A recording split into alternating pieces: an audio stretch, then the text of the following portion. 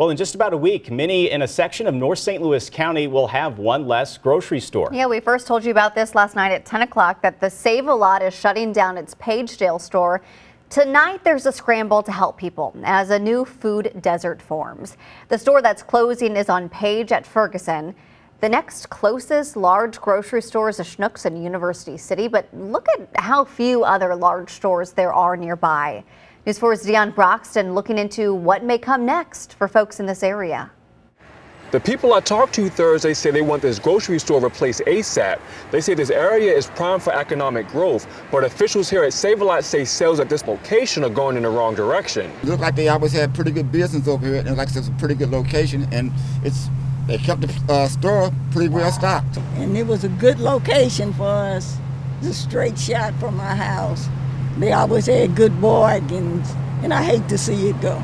Ronald and Yvonne Johnson will need to find a new grocery store once Save-A-Lot on Page closes next month. Save-A-Lot says revitalizing this part of Page couldn't help this store survive. Now the area will become a food desert. The U.S. Department of Agriculture defines a food desert in an urban area as low income and the next closest large grocery store being more than a mile away. Keep in mind, many people in those deserts have to walk to get fresh food and other groceries. Devastated because we worked so hard to vitalize that area, worked so hard to have something for the citizens of Pagedale, in particular for those seniors who live across the parking lot.